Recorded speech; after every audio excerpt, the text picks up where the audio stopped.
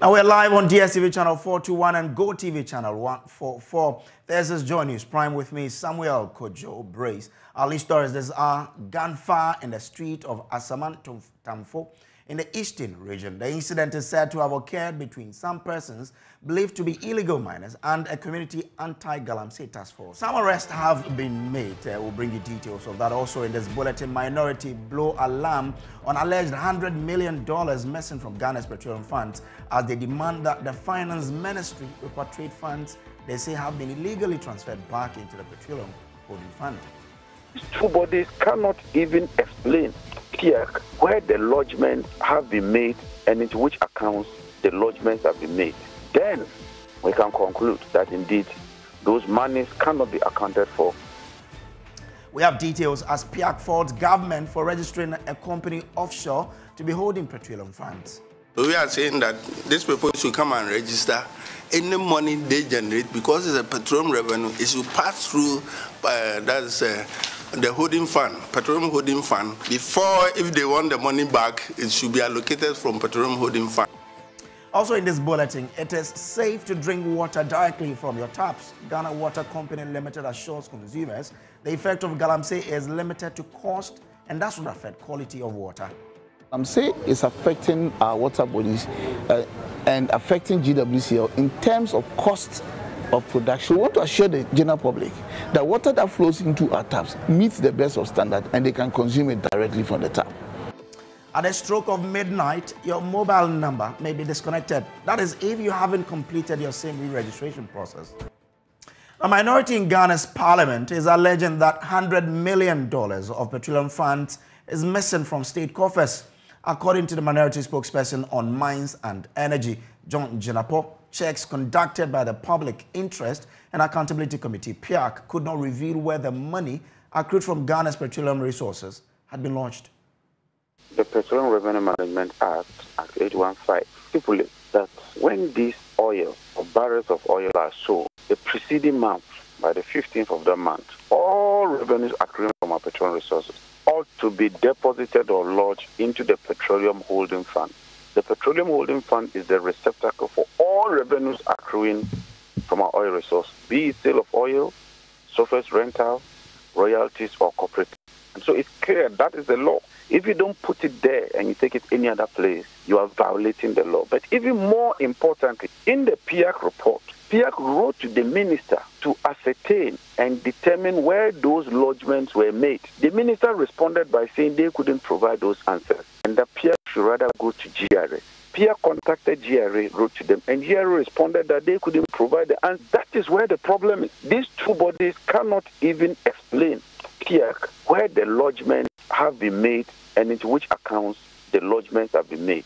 Then we can conclude that indeed those monies cannot be accounted for. And if something cannot be accounted for, it is missing until found.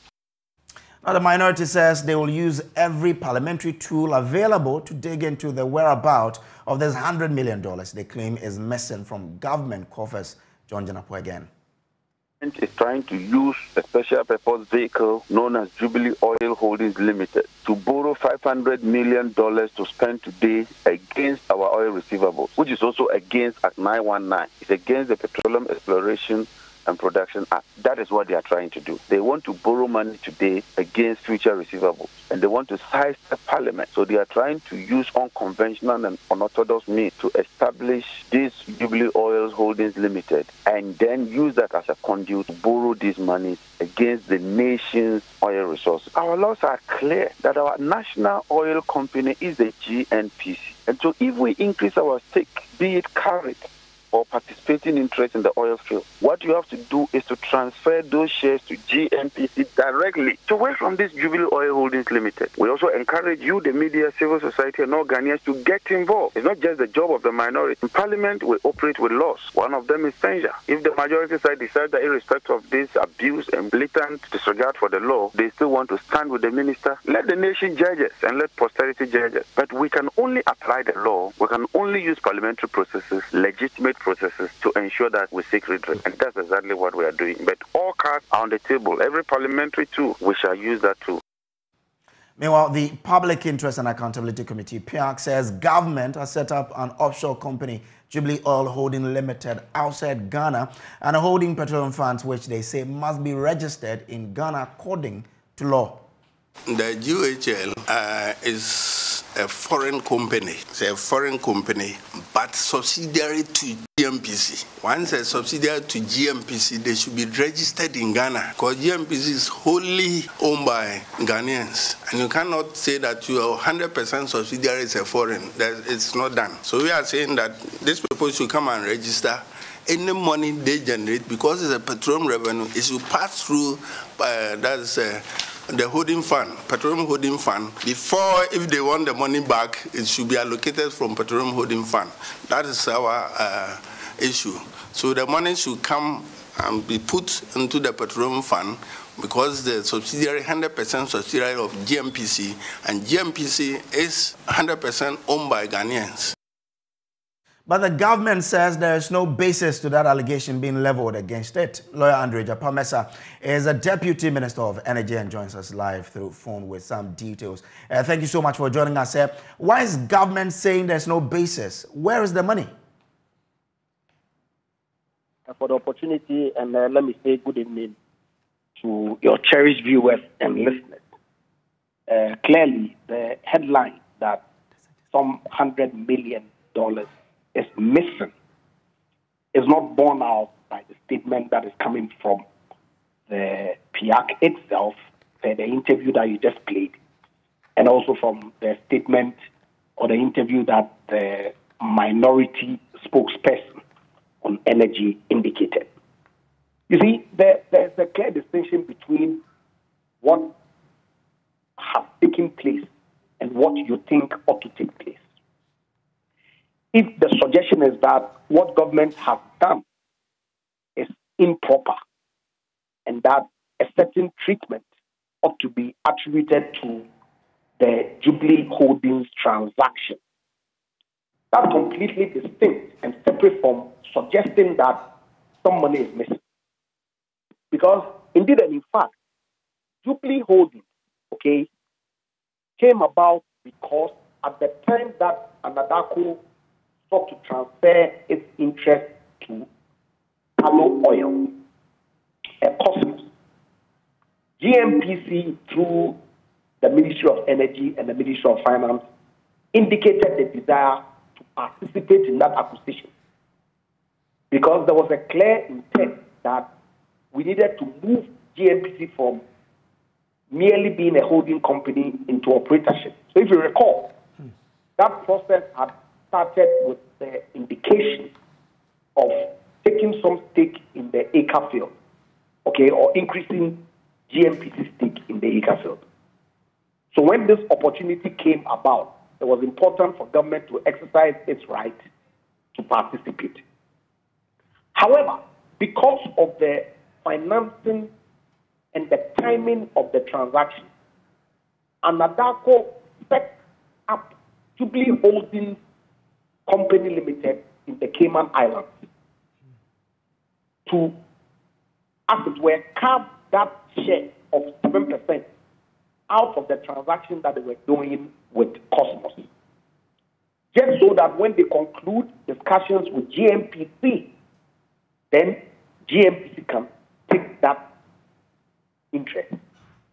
So the suggestion that government of Ghana set up a vehicle outside Ghana in itself is inaccurate. Because at the time that the government of Ghana was making the acquisition of GOHL, that company had already been incorporated by Anadako. But really, it's really of no consequence, right? Because as far as we are concerned, government of Ghana, through GMPC, then acquired, with support from the Ministry of Finance, the Jubilee Holdings Limited, and that is a wholly owned subsidiary of GMPC that has been registered as an external company here in Ghana.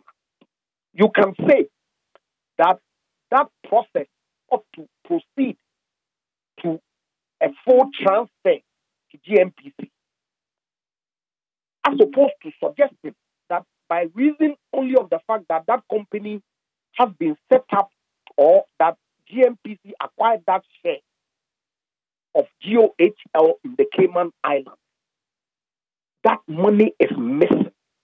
When we all know that that money is in fact not missing, can only amount to disingenuity, without due respect. Is that the money that Anadarko capitalized the business with? Or it's a money that we as a country had to, get $100 million and capitalize the company with? So the $100 million is the lifting that Jubilee Holdings, by reason of its 7%, has lifted oil from the field. Because based on your share in the Jubilee field, whatever lifting at any particular time, because the oil comes in on a daily basis, it's stored in the FPSO, and at every point in time, when there is an offtake, then a vessel comes and lifts the oil and takes it to the market. Okay, Jubilee Holdings has lifted oil as a company or a subsidiary of GMPC up to 153 million or so.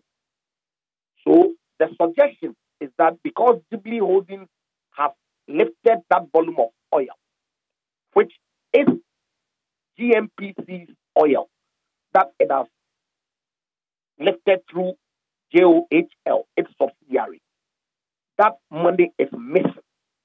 I'm saying that it can only be further from the truth that that money is missing. Because if you listen to Pierre, if you listen to John, my good friend Jinapo, nobody has suggested that the money is missing. They are saying that JOHL should not be the proper party to hold that money on behalf of GMPC.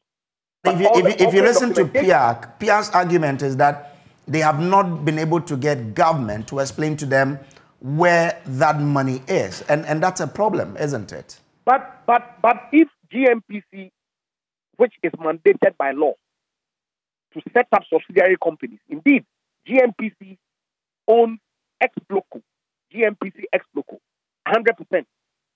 That is the vehicle that they were using to do the Anadarko transaction. And it's my understanding that the intention is to transfer the shares in JOHL to Ex-Loco to further the intent of making Ex-Loco an exploration, an operating company. Really? Where's the issue?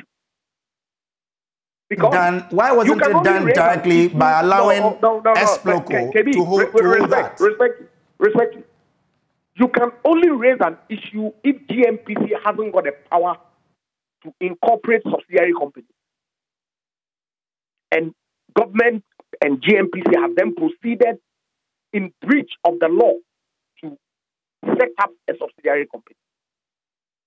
But if the argument is that GMPC has the right and the power to set up subsidiary companies, and GMPC has proceeded to do so, to acquire the JOHL as a subsidiary of GMPC, how can anybody suggest that the money is missing?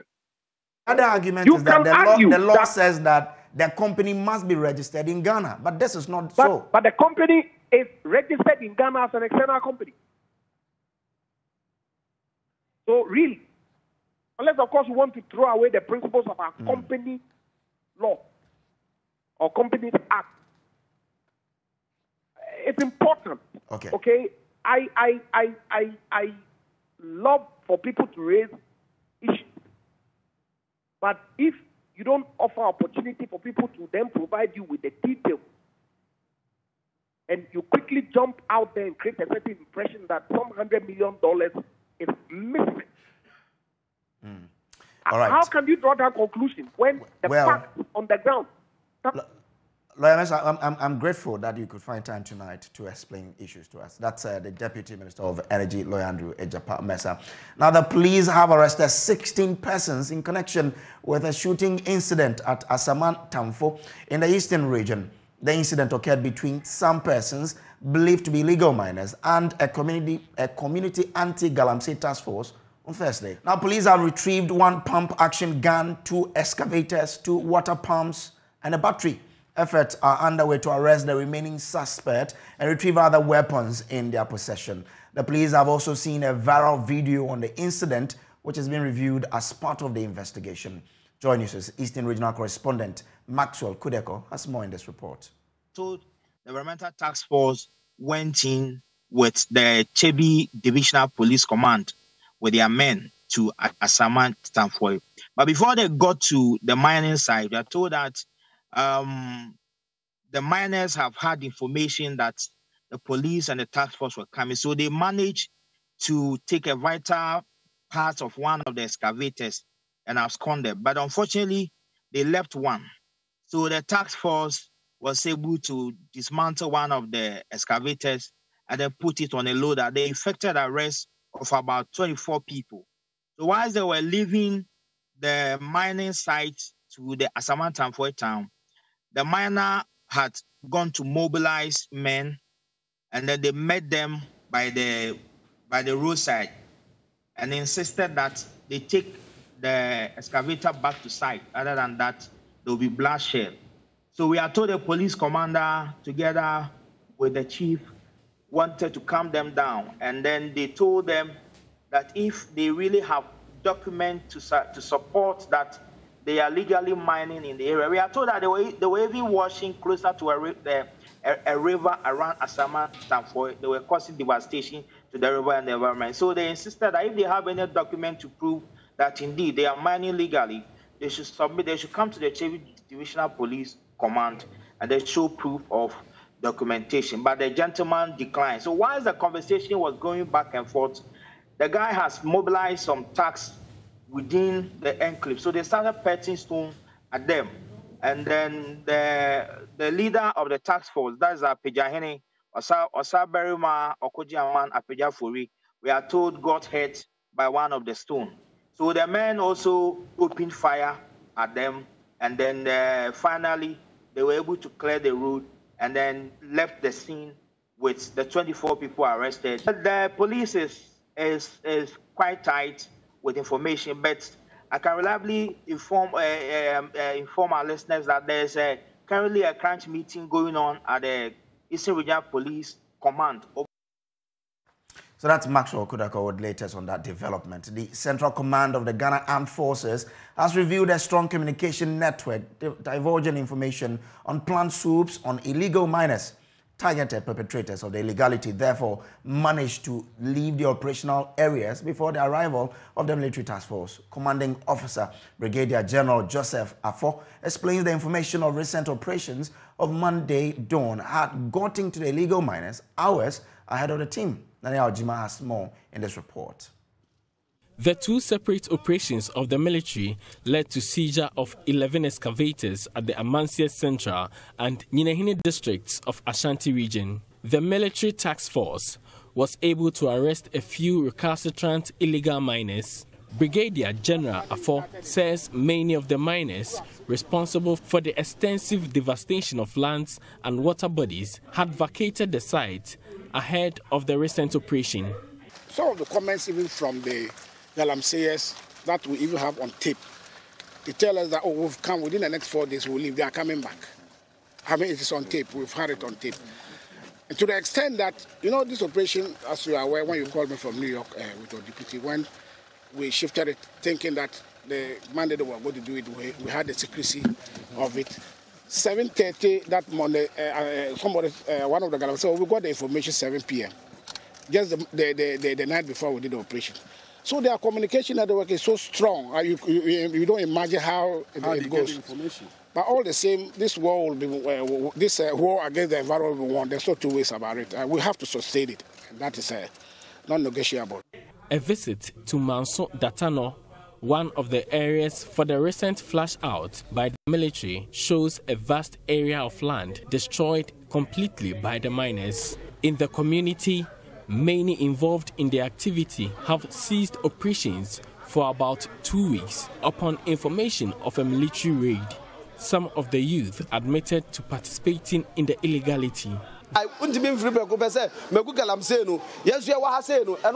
You can't just shut down Galamsey. This is how we feed ourselves. We are only benefiting from the pits opened by the Chinese. sense you need you. You might be an China, you have fire the year didn't because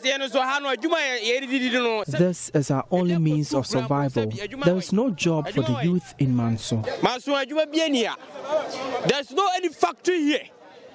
Meanwhile, intelligence of the military has revealed plans of the illegal miners to return to site. Brigadier General Afo says the military is strategizing to rid the place of illegal mining. But the interviews that we've had with citizens and locals within this catchment area tells us that their livelihoods, particularly their water and their farms, have been devastated. So I believe that the war against the environment will be won. And I know with the assurance from the Honorable Minister, will actually succeed. For Joy News, Nanaya Ojima, Kumasi. Now, the Lands and Natural Resources Ministry has directed small-scale gold mining company Akunta Mining Limited to stop operations in the Tano Nimre forest. The directive is coming in the wake of a Joy News expose titled Destruction for Gold. It will be recalled that the ministry made a declaration that no license has been issued for minerals prospecting in any forest reserve across the country. But Love News uncovered an ongoing degradation of the Tano Nimre Forest Reserve at Samraboy in the western region by Akunta Mining. The ministry, as a follow-up to that expose, is asking Akunta Mining to halt its operations in the forest. Now, according to the statement they've brought, the attention of the Ministry of Lands and Natural Resources has been drawn to publications about certain operations by Akunta Mining Limited in the Tano Nimre Forest Reserve in the Memphis West Municipality in the western region.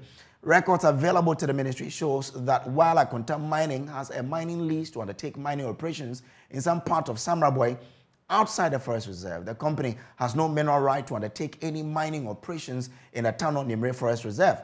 Our records show that Akunta Mining Limited on 25th August 2022 applied for a mining lease to undertake mining operations in the said forest reserve.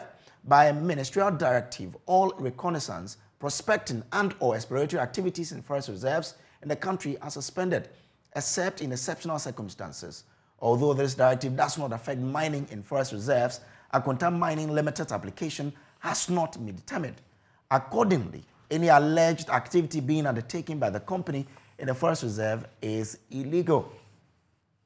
Now, the Honorable Minister for Land and Natural Resources has therefore directed the Forestry Commission to forthwith ensure that the company does not carry out any operation in the forest and to take the necessary action against any person found culpable in this matter.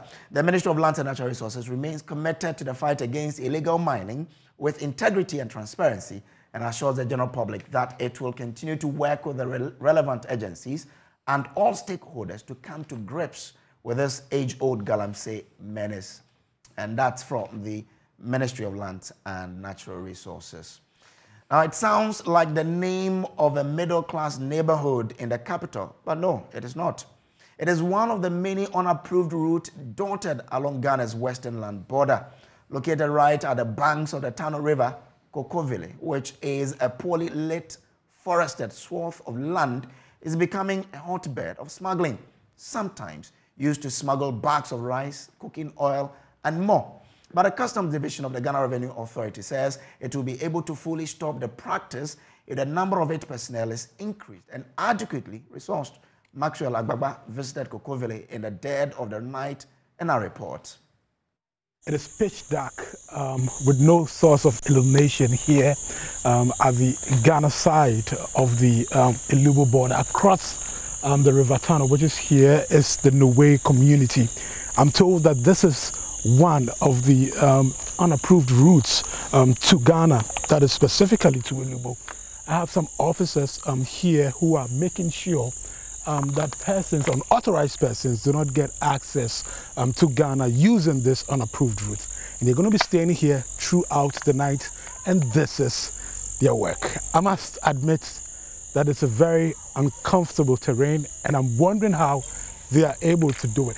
So I've been speaking to the head of preventive at the Customs Division of the Ghana Revenue Authority, Ilubo collection point, ARO Fifi Blankson. He has been telling me about the challenges manning this unapproved route here at Ilubo. We call this place Kokoville, okay. And it's one of the unapproved routes that we have along the border, the stretch of the border. Yeah. Aside the main border, people coming through these points. And we have our men that are stationed here to ensure that they protect our borders from smuggling and also from other illegal activities. Whether being it people that are not supposed to come in, or goods that are not supposed to come in or are supposed to go out of the country. So that is why we have our men here. And as you can see, it is late, but they are still here doing their work. And so I mean, it's quite challenging, but that is why we are trained, and that is what we are trained for. And so, in as much as we have all these challenges, we still do what we have to do as part of these challenges. And I see these canoes there. Yeah. Are they for patrols for your personnel? No, these are not for our personnel. These are canoes that ferry people across to the other side, that is the Ivorian side. You know, the two towns are close to the extent that we have people that live here that have their farms at the other side, have their families at the other side, have their businesses at the other side. And it's vice versa. And so what happens is that they sit in these boats to go across to the other side of that is the Cote d'Ivoire side, which is called Noe. What would you say are some of the challenges, you know, managing this unapproved route? The challenges, well, if I'm to say the challenges, they are enormous, but you can tell for yourself. You can see we don't have, for example, we don't have a structure here where in case it is raining, our officers will take shed. We don't have, there's no lighting system here. And so somebody can be here. Is that the same thing across? It is till you get to the end. That is the nature of this part of the border. There is no lighting, there's nothing. It is just as dark as you can see. And so our officers have to make do with the little lighting that they have. You know, and imagine when there's no light, when it's light off. The nature of this place, how it looks like. And this part of the unapproved route is even nice. If we are to go deeper, you would see how terrible some of the terrain are. You'll be going through trees, you'll be going through cocoa farms, how muddy the place is and all that. And our men are there working 24/7. Wow. If you had opportunity to speak to the powers that be, what kind of assistance would you go for? We need a lot of assistance. You know, we live in a technological age. So I believe if we deploy technology with the work that we are doing, we will be able to achieve a lot of results. And so, for instance, if we have drone technology, you know, we can be sitting somewhere and be monitoring the activities or whatever that goes on along the border. And so it is easy to deploy men to a particular point to take action than when you have the people just going round. Because by the time you move to a particular point, they might have used a different area. And you see, this place is vast. And so once you begin to mount checks at a particular point, they continue to create other ones. And that is a worry. And so for me, I would say that yes, we will need to look at how to deploy technology in the work that we are doing, especially for patrols. And then also we will need to also, if it's possible, increase the number of personnel that we have so that we can beef up the men that we have at these unapproved routes. Yes. Thank you very much. Thank you too. Thank you. So we'll cross over to Araba Kumsin for this week's editorial. Well, last Saturday, Accra was buzzing. Literally, the Global Citizen Festival put Ghana on the map and in the limelight. Not only did the program convince African governments and multinationals to commit to achieving the Sustainable Development Goals, but it was also an avenue to sell Ghana, or Ghanaian and African music, to the world. It was excellently executed. The feedback from patrons has been amazing. All in all, this was an exceptional experience, and it opened up Ghana to the world. Awesome, isn't it? Except that instead of the expected conversations around the concert itself and how Ghana can benefit from that exposure, the discussions that have dominated societal chatter is the booing of President Akufo-Addo by the concert goers. On the surface, it appears quite irrelevant. But actually, is it? Let's dig into it. So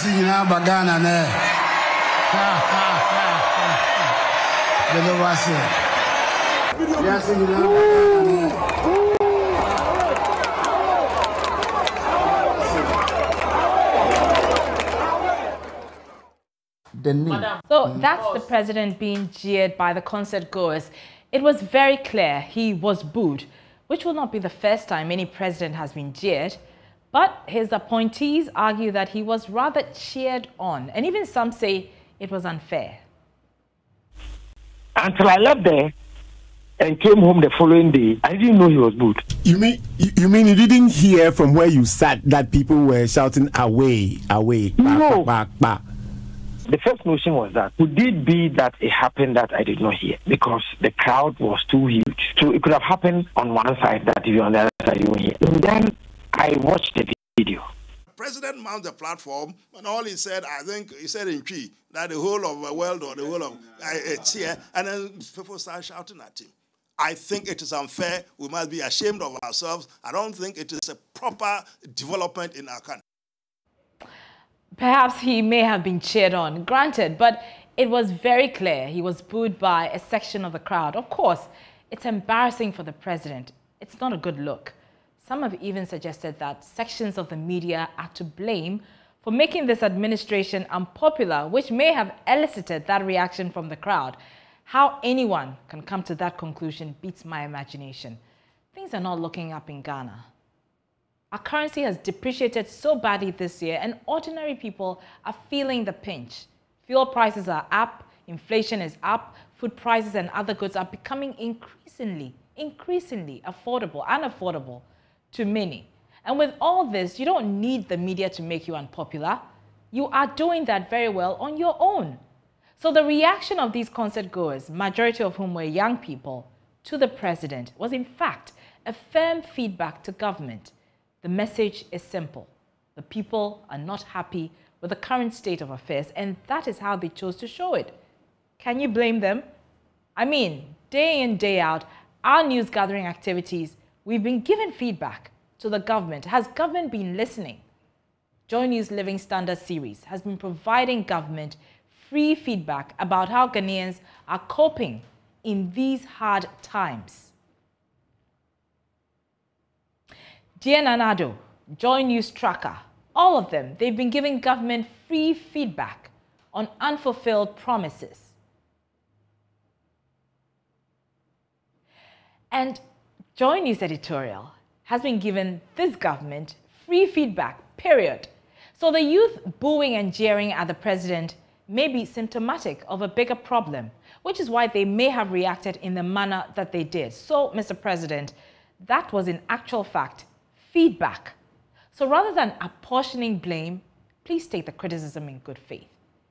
Former UK Prime Minister Winston Churchill once said, and I quote, "Criticism may not be agreeable, but it is necessary. It fulfills the same function as pain in the human body. It calls attention to an unhealthy state of things." There you have it, Mr. President. You have your feedback. What you do with it is entirely up to you.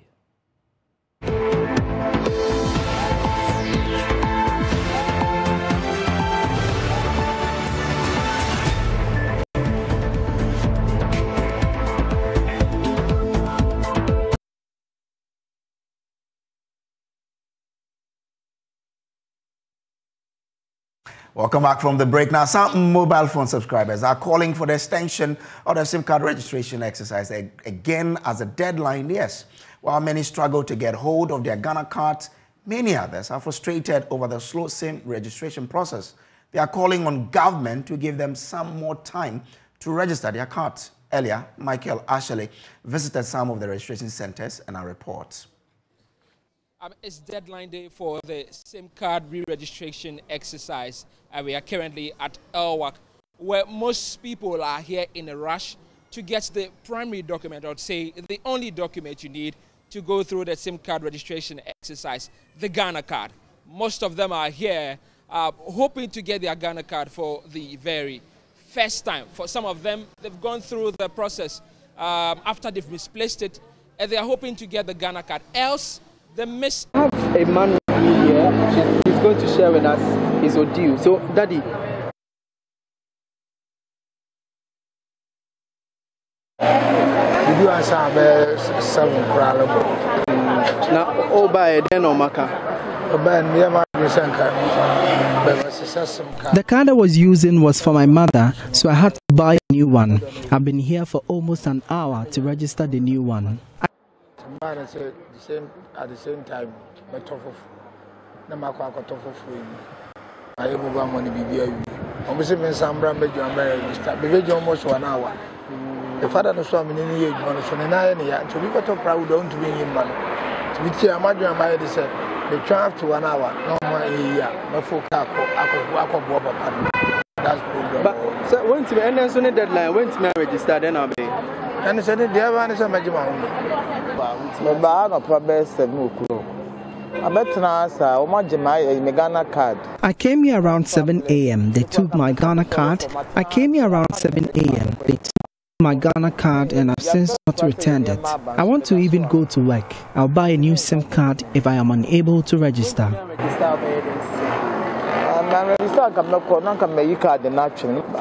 5:30 because of Minya Kwaya Kojo. I has 7 up to now.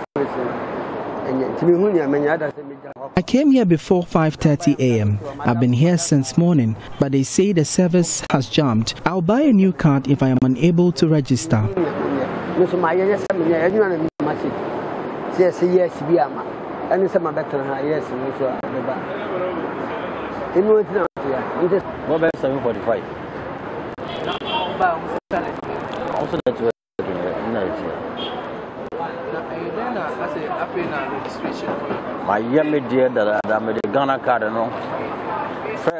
I have already registered, but they told me the card wasn't linked to my SIM card. That is why I am here.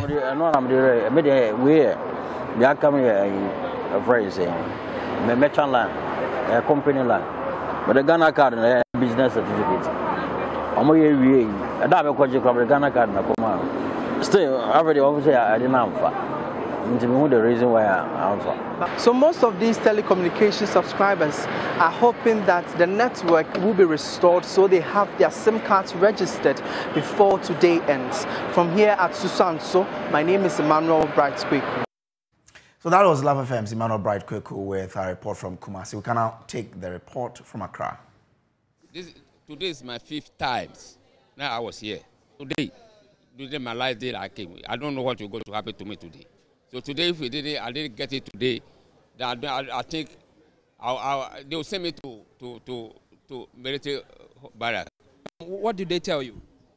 I should go and come. I should go in 2 weeks. 5th time today. So 2 weeks, 5. That will be 10 weeks. Yes. Ask them. When you go to ask the reason why this, they'll tell you you have to know. You have to know. But today is my last day of my coming here. So you haven't registered your SIM card? No. What how can I register it? Because what I'll get before I register it is here. I can't get it, so I didn't register it. I didn't get your name. Yeah, Kojo. Yeah, Alice. My name is Reverend Joshua. Reverend, why are you here? I'm here for the card. I've done it last 3 months, and I've been here several times. But anytime I come, they postpone it that the card is not ready yet. And today also I'm here. So it's a whole lot. You pick car, you come here, they say it's not ready, you come and spend your whole day here without doing anything. And you know Ghana here, when you miss a work just a day, they will deduct you from your salary.